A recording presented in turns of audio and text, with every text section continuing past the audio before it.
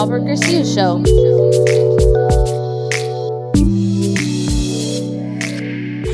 Welcome to the one and only Robert Garcia Show. What's up? How's it going? It's going. I'm trying to figure out how this new year is going to go, and it's going pretty smooth so far. Right. What do you think, Rab? Well, yeah, it is actually. I just put a little YouTube video out for the kids. I put we're starting this podcast, and for the landscaping we do, I just started kicking that off. We started getting a lot of emails out and stuff like that. So I would say we're not rich yet, but we started the new year off pretty strong. So I think it's in the right direction as long as we keep it going. Hey, Rab, Yeah. I can dig that. All right. You know what we really need to do though is since this is the one and only Robert Garcia show, we need to find out more about you, right? So I wrote down some questions. Ask away. I thought, and read these questions, I thought we could help everybody get to know who you are so they can understand where our show's coming from, Right on. I can dig that. Okay. So my first question is, Don't hesitate to ask anything. My first question is, in a few words, how would you describe who Robert Garcia is? Just so everyone can understand, just a roundabout, Well, let me start by introducing myself a little bit. My name is Robert Garcia. My middle name is Roy. Of course, nobody really wants to know that, but if I ever become rich, I'm going to call myself for Robert Roy RR. Okay. I'm playing the lotto, and you never know if you don't play. What made you through your life? You don't have to go into big detail, but just growing up and experiences, what made you right now? Who are you? Well, in answer to that question that Rab just asked me, what made me who I am is the way I was raised by my father and by my uncle. They taught me how to survive anywhere, and I did just that in San Quentin, Wasco, Corcoran, Pelican Bay. The only thing I was disappointed when I went to Pelican Bay, I thought I was going to see flocks of pelicans, and there was none, except for the statue of one, a concrete one in front of my building. So I was a little bit disappointed. Oh, yeah. Well, see, I've never been to Pelican Bay yet, but kind of sounds like there would be pelicans. Well, it's way out there, about 9 miles from the Oregon border. It takes about 8 hours to get there. Right, but you survived it, right? Oh yeah, like it was like riding a bike. I say that because they say once you learn how to ride a bike, you never forget.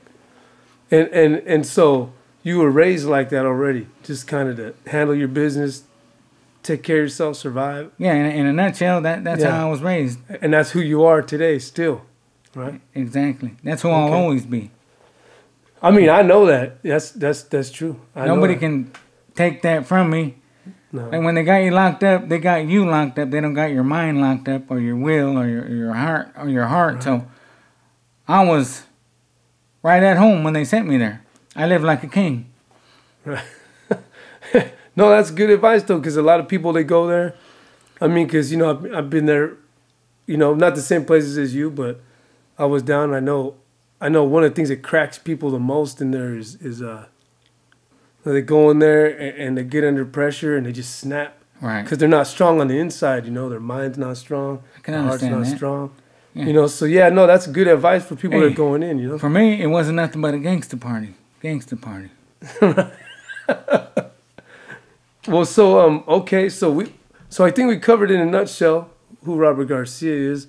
I'm sure they're gonna learn a lot more about you when we do these podcasts in the future. But for now, I want to try to ask you some off-topic questions. Just different kind of just to kind of get some stuff flowing. But All right. so I wrote, have you ever done drugs? Well, Right? you're not the FBI, are you? Okay. Well, I think I can cover that. Right. without giving away any names or what kind of drugs. I went through my experimental stages just like any other youngster does. Yeah. You grow up, your friends tell you try this, try that. And you're trying to, a lot of people will say you're trying to see what flavor you like. Mm-hmm. My thing was just, I like to drink once in a while because I can still go places out in public and talk and function and mingle with other people and still be normal, but still being in control. That was my main thing. And so I just like to drink a cold beer once in a while and a little bit of whiskey if I have a good-looking woman there and I'm home and I'm not going anywhere. And a little wine once in a while and have a real good time. That's all. Well, so let me ask you this. On the drug thing, right? I know that we don't want to go too deep into that, but we got a lot of other podcasts out there, right, where people talk about doing psychedelics and stuff like that. And they've got these crazy stories, right? I went through that. Do you have like a crazy story about doing some kind of psychedelic drug or something weird like that? When I was young, I'd say about 16, they started getting introduced to me, or I started hearing around about mescaline, acid, and all that, just like anybody else. So one time I tried some purple microdot. And my friends came out there, these girls came out there and go, hey, you want a ride? You want us to give you a ride home? And I go, no, man, can't you see I'm talking to this tree? What's wrong with you, man? That's pretty rude to interrupt me while I'm talking to this tree, man. And so my friend asked me, did I want to ride home? Everything was in slow motion. So I told him, all right. He had an RD 350 motorcycle. So we got on it, and he started popping wheelies on the freeway. We got pulled over by the popo. They made me walk, made him drive off. He come back and picked me up about an hour later and then took me home, went to his house, and then listened to some music, which at the time, anything sounds good when you're on acid. We actually listened to some AC/DC. So I grew up to a little bit of both worlds. Yeah. Oldies, R&B, soul music, and a little bit of rock and roll. Yeah. But you handled the trip cool. It wasn't weird. It didn't make you freak out. No bad trip didn't come back. I mean, you're normal now, you know? No, I had to get a hold of myself at first because it was my first time. And these girls sat at the table, and I took a look at them, and they had 3 legs and 3 eyes. And they go, all I heard was, what's your name? And that's when I had to get a hold of myself. Hey, this is what the acid is making you feel like, man. This ain't really happening. So I just let myself be smooth, like I try to be all the time. And I just started talking to him, and everything fell into place. Everything unfolded. And it just went, it was a good night after that. Yeah, but I had to tell myself at first, had to reason with myself, contemplate with myself, this ain't really happening. Just let everything unfold. Just go with it. So I just went with it, and I ended up having a good time.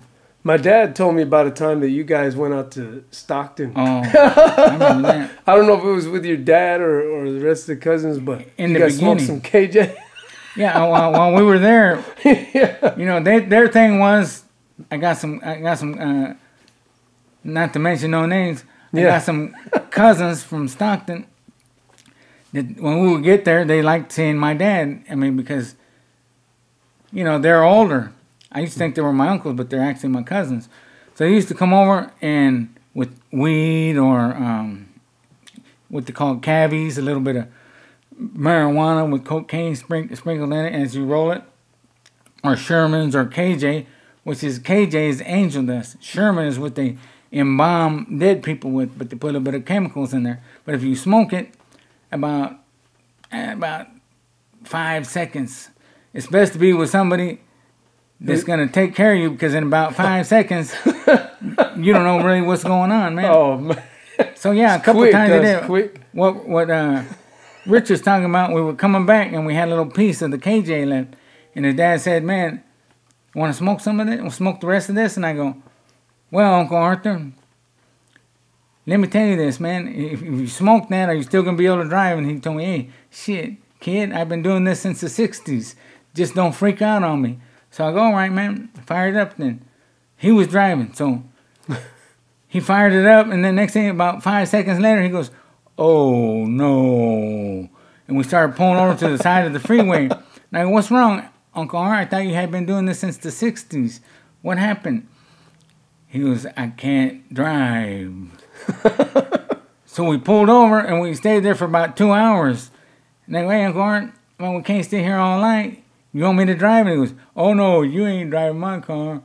So we stayed there for about another hour. Yeah. And then we both came down. We started coming down off our high, and then we ended up driving back to Napa. No cops, no nothing, nah. No cops, no nothing, which was kind of surprising. Because here in Napa, you're always seeing cops. Everywhere you go, everywhere you park, in your own yard, if you're drinking and you step off the sidewalk, they want to say something. Yeah. Well, we didn't see no cops. You know, it's funny because he told me the story the same way, like as if you guys had exactly the same trip. We were over there by the levee. He said everything shrunk. Yeah. We were over there by the levee. It was all water and just out in the fields. And that's why I think there was no cops, because we were out in the boonies and the sticks. Right. Well, look, I want to get to some more questions. We're trying to give everybody all the angles of Robert Garcia. Right here. on. I can dig that. So how about what's your philosophy on the meaning of life? Well, I've tried to sum it up before on the meaning of life, and the reason for that was because one thing I did figure out is life's short. I almost died in a car accident, and a lot of things that I have never done. So the way I summed it up is you want to work, own as much as you can, because you never know what's going to happen tomorrow. Right. Nobody knows what tomorrow's going to bring. So you want to do the best you can. Find a woman, and you'll find love. And just live life out the best you can. Have it as good a time as you can. You don't think there's a ultimate purpose, like we're supposed to mine gold for aliens or something like that? Like we were just built, by... I mean, no. You don't have some kind of weird philosophy on it? Like, no. It's just kind of like, hey, just take it easy. Only if you got a cousin on Jupiter, then you want to try to mine gold for aliens. Yeah. But if you don't have a cousin on Jupiter, then you just want to try to have the best time that you can. Try to own a house. Try to work and own a house. And just have a good time. There's going to be good times and there's going to be bad times. Troubles will come and they will go. Right. So you just want to try to have as good a time as you can until you run into something like that. And you've had a lot of troubles, so you should know. Oh, yeah. I mean, we've all had them. A lot of them. Well, that's no secret, Richard. Yeah. I mean, without going into details, but yeah. So, I mean, I'm just letting whoever's listening know that you've really been through a lot of really crazy stuff. You've had a lot of experiences out in the real world interacting with people and bad stuff, so. Yeah, there was a time, Richard, when, speaking of acid, I remember coming home one time, Tina and Francis were there. And I was walking home and I was on acid from... Those are our cousins, yeah. Yeah. From this video place that they used to have on Jefferson Street. They closed it down because there used to be a lot of fights there. Anyways, I remember walking out of the store with my friend. He's passed away now, that guy, that dude until he passed away. Anyways, I went outside and I turned around like one time and I forgot where I was or what I was doing. So I seen a big old piece of paper on the ground enough to cover my back. So I put it over my back and started walking down the sidewalk on Jefferson Street here in Napa. And when I don't remember, but my sister tells me that when I got in the house, I told my Aunt Lucy, hey, man, I got some badass shit on my back. And sat down on the couch and kept sliding down the side of it. And they were laughing, and my Aunt Lucy was telling them, hey, don't be laughing. What are you guys laughing at? And the rest of the night, I just woke up on the couch and remembered a little bit about what happened. But that was a little bit of acid right there. When I first tried it out when I was younger. That's just a little bit. Well, yeah. Have you wearing paper on your back? Well, that was just a big piece of paper that I put on my back. Do you know why you put it on your back? Did it feel good or something? Well, because I was cold. Oh. I thought in my mind it was going to keep me warm, but it was just a piece of paper. I mean, I laugh about it now, but at the time when it was happening, it was real. I really thought that piece of paper was going to keep me warm. Oh, man. Yeah. But, and then I laugh when my sister tells me, you came in here and you said that you had some badass shit on your back, and you started sliding down the couch, falling asleep, and they were, Francis, your girl cousin, was laughing at you. And I found that out the next day, and I thought, oh man, they must have known that I was on something. And they go, oh yeah. Yeah, there's no playing that off. Right. Well, good point. Here's another question for you. How much can you bench? I mean, you're a big dude, just because they can't see you right now. You're a big guy, so. Well, when I think about this question before I answer. When I tell you how much I can bench, it doesn't mean I'm huge or I'm a bodybuilder or nothing like that. I'm switching from powerlifting to bodybuilding. And I seen on TV that most bodybuilders used to be powerlifters, so it goes with what I'm doing. I've been benching 400 pounds, 405 pounds since I was 17 in Napa Height. And after my accident, I went down to 300 pounds. That's 345s on each side. 400 is 445s on each side of the 45-pound bar. Now I'm going back up to 400 pounds again. I'm getting my original strength back finally. Nice. It's been about 7 years around there that I'm getting back to my normal health. But you never stopped working out. No, really? It's what carried me through, like my therapy for myself, because I'm my own. Nobody gave me therapy. I gave myself therapy. The gym was open here, In Shape Gym, and I was waiting for it to open so I could go sign up. And some girl told me, hey, it's already open, Robert. So I went over there. I limped over there because I was still walking on a cane because my leg was shattered and it's got my cast off. And I went over there and signed up, and I've been a member ever since then. The staff there is really nice. You can take showers there, and sometimes I would just go there and charge my phone, take a shower. And I told you guys don't mind if I do this. They go, we don't care. You're a member. You can do anything you want. So I would just go there every once in a while and bench 300 pounds, work my way back to 400. And I see a lot of people that I used to work out with in my younger days. And one guy told me his name was Merritt. He goes, I'm 70-something years old, or 90-something years old right now. 96 years old right now, Robert. I remember you in Gold's Gym across the street from Napa High. So I'm seeing people in there, young and old, that I used to work out with. So working out is like a different kind of friends, Yeah. You see them as time goes on. You see them at the store, A lot of people aren't going to know this, but you had gotten in a car accident, a few years ago. Right. It almost took you out. And I remember when we went to the hospital, a lot of us were just like devastated because you're like the hardest dude we ever met. So it's like, I got a picture. We're like, man, you almost died when you were in the hospital. I remember the doctor saying, he's not going to make it. Right? They go, man, there's no way he's not going to make it.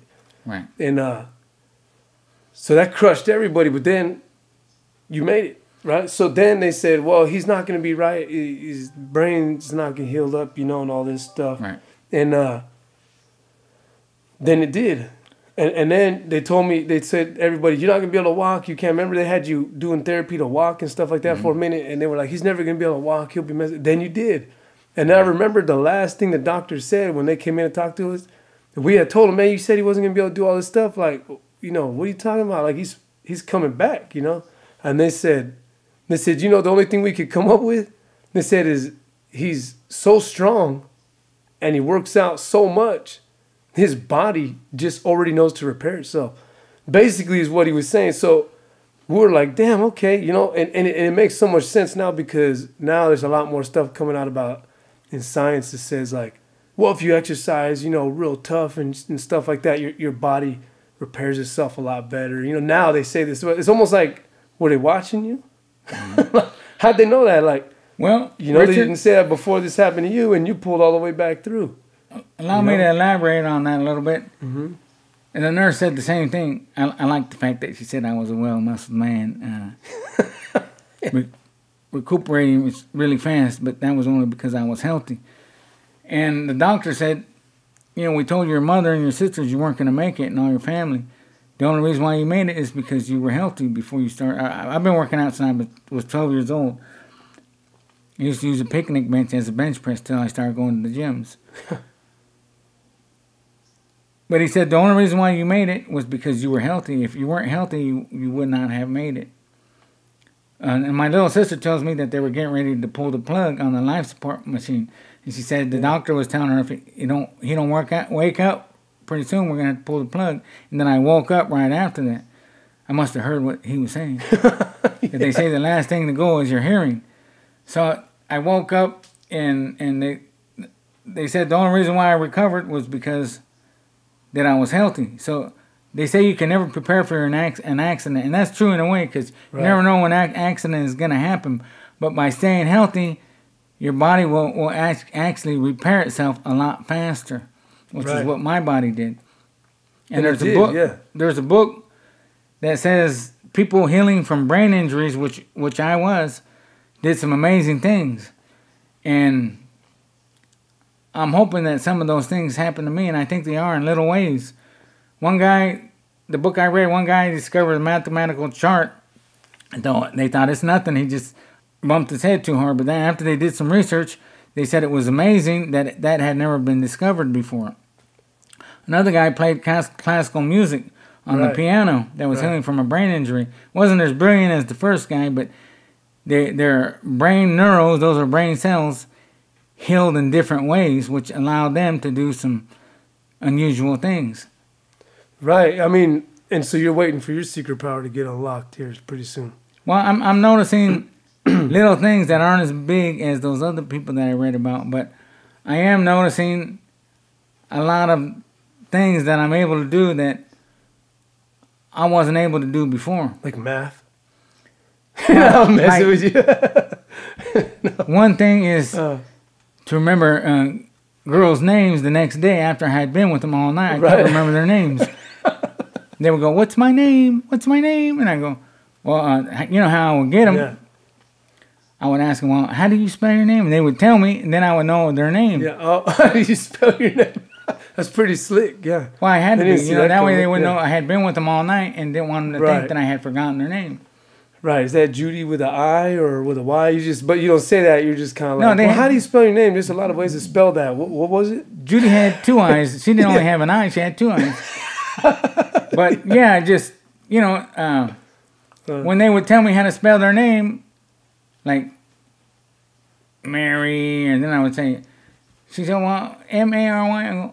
Okay, your name's Mary. But that's how I would get them so they didn't think I would forgot their name, You know, homeboys, friends, nobody wants a girl to think you forgot their name, especially after you've been with her all night. So that's how, that was my way of tricking them, asking them how to spell their name. Right, but now you don't have to do that because you're developing like a superpower to remember girls' names. Now I can tell them, hey, it's my brain injury. I can blame it on my accident. Oh, right. That's why I don't remember your name, because, you know, my accident, my short-term memory, because I got short-term memory. I can remember the doctors. It's documented in the hospital that I can remember 30 or 40 years ago, but I can't remember 5 or 10 minutes ago. So if I forget their name, I can say, you know, it's my accident. Right. Oh, okay, we heard about that. And I go, okay, so don't think that I didn't love you when last night was unfolding, because I do. Right. Yeah. And you remember that. Well, yeah. It's like riding a bike, right? Yeah. Okay. I mean, you got to remember, because whether I remember their name or not, I remembered exactly what to do when the time came. And that's what counted. Right. Yeah, that's true. That's pretty much why they came over, right? Well, yeah. Not for you to remember their name. Exactly. Just to see if all the stuff they heard about you was true. Like, does he really stand on his hands? Is this, you know? Does he really ask you to salute him after you're done? Yeah. Well, yeah. Yeah. Yeah. So on the working out topic, right? Mm-hmm. If you were to give somebody who's just trying to work out and don't got a lot of experience working out, one really good tip, you know, how to kick it off, how to, you know, what would that one good tip be for, you know, Well, some good advice from someone who's been working out their whole life? here's one, Richard. I learned this in San Quentin. So health is your first wealth. You can use these three things, these three philosophies that I used when I was working out when I first started. Uh-huh. Working out, when you start getting healthy, it's going to help you defend yourself. It's like your best friend. And after people see you getting big, they're going to leave you alone. It helps you with work. If it's physical labor, it's going to make it easier on you. And the ladies like it.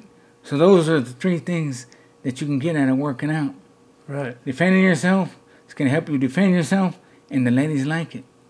It's true. So I call it the playboy or the player workout.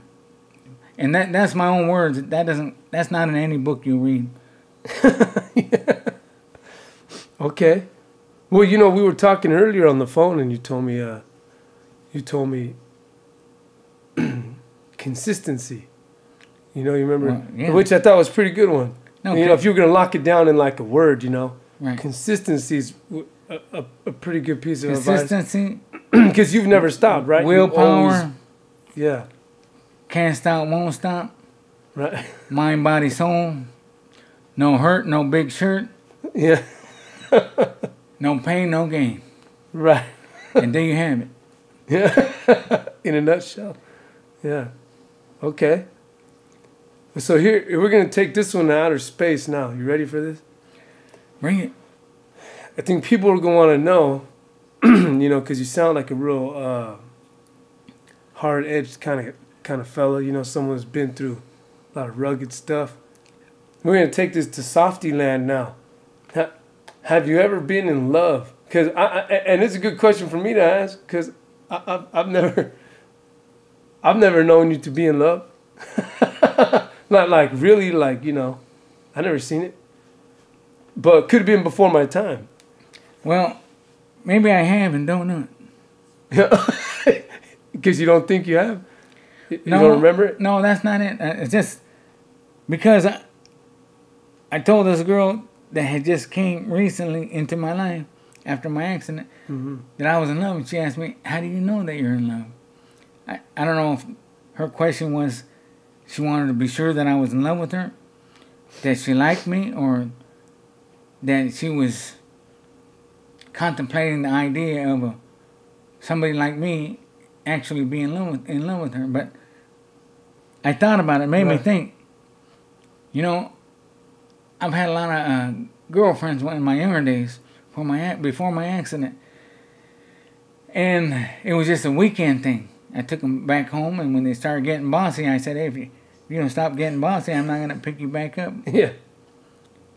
So it made me think to myself, in other words, and I thought, wow, how do I know I'm in love with this girl? But, you know, I really don't think anybody knows. I just think that I felt it in my heart that this must be what love feels like. Because it feels right. We're having a good time. And you don't want her to leave? yeah, and you just know it in your heart Right. when it's love. It's the best that I can think. So what do you think about people who think they're in love and turns out that later on they're not with the girl and they go, oh, that was like the worst relationship I ever was in. What was that all about? I was tripping. You know, like, do you think sometimes people are just delusional? No, I think it has to do with that saying that has been said for years. Beauty is in the eye of the beholder. And that's of the person that thinks that girl is beautiful. Nobody else can see it but that person. Right.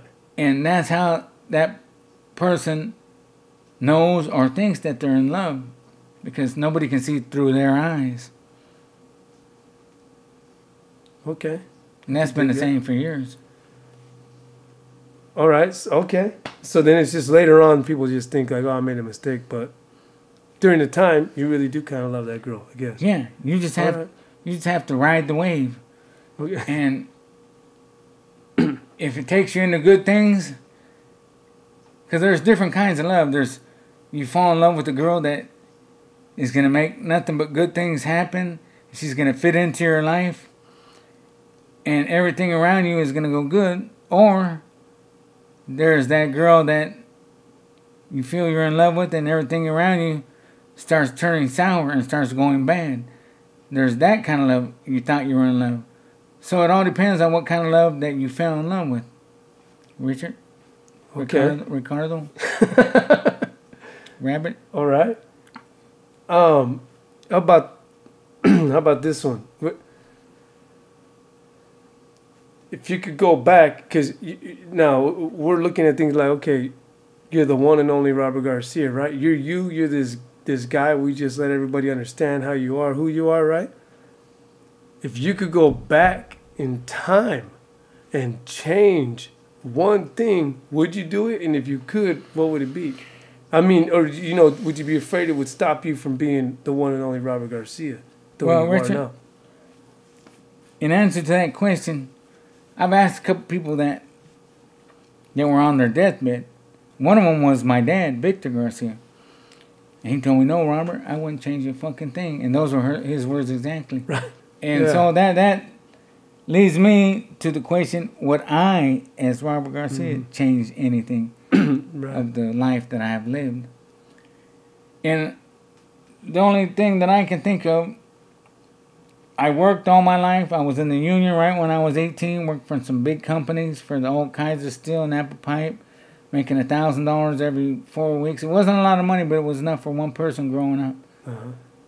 So I think that I can think of just on the dime right now.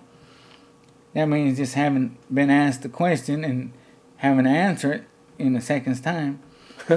I would think that I had a lot of good times. But one thing I would have liked to have been taught at an early age, how to hang on to a lady that you really like. Right. And that's the only thing that I was a little confused about. But other than that, I had a real good time. Yeah. A lot of good experiences, a lot of good time. And you don't think you'd really change anything other than maybe trying to hold on to a chick? not really, because like I said, Richard, Yeah. I worked all my life. So I always had cars, money, studios, apartments, everything I wanted or needed. I ran around here in Napa doing whatever the fuck I wanted because I had the money to do it. And in Napa, you got to have the money to do what you want to. So I ended up in jail, prison. So what, man? It's part of my experiences. It made me be who I'm going to be today, tomorrow. And other than that, I wouldn't change anything, Richard. You know, Richard, Uh-huh. the way I see it is, I wouldn't have belonged to a different family if I had a second chance to do it all over again, to Wally Cleaver family or Leave It to Right. Beaver or... I was proud to say that my last name is Garcia and I can walk my talk, so I can say whatever I want. And I was proud to have the uncles and aunts that I had, to have grown up with them. I mean, your dad, my dad, they lived on Spencer Street. They had a pool table in the garage. They taught me how to play pool. I mean, I had a real cool childhood. Cousin George was there for a while. And it was just an experience, Richard, that I'll never forget. And I don't think money can buy the experience that I've been through in my childhood or in my growing up days when I was 18 and a little bit after I was 18. You don't even see the things that I've been through on movies or read them in a book. But in my mind, they're embedded in my mind because it was part of my upbringing, part of my relatives that, I respect and admire till this day. And like when my dad passed away, I went up to a clinic. This is right over the hill here. And my dad had been passed away, and some guy started talking bad about my dad. And I go, well, you know what? My dad's been he's been passed away for about 9 years now. He's not here to defend himself, but I'm here. and I dropped him with one punch, knocked him to his knees. And there was 4 guys sitting on the couch, and I said, "Hey, you're not gonna get up and back this dude up?" They go, "No," and I go, "Okay." They go, "The cops probably coming," and I go, "Oh, that's what I thought."